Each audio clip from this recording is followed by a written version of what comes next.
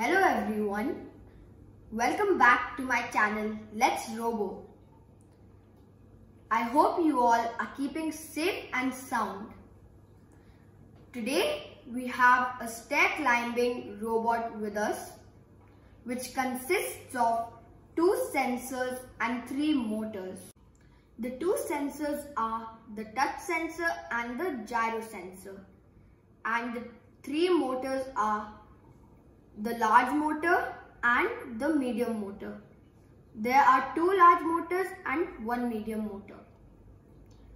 Now I am going to briefly tell you the role of the 3 motors and 2 sensors in our robot. So our robot is going to first move forward with the help of this motor over here where I am pointing and this motor inside over here. This one. So it's going to move forward now like this, and then after that the gyro sensor will check if our robot is tilting to about 45 degrees. After that it's going to give a signal to this motor over here, and then it will start moving the belt like this.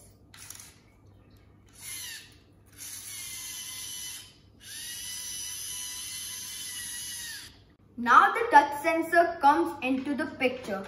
As you can see, this piece over here is pressing the button of the touch sensor like this.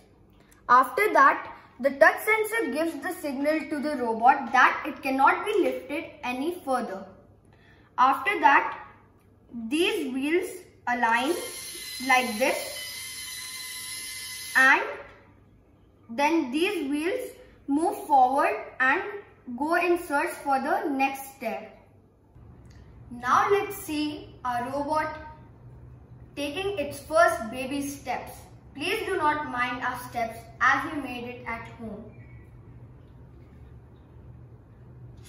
Now our robot is heading to the first step and it's successful. It's now heading to the second one. Yippee! It's successful again. Now it's climbing its third and final step.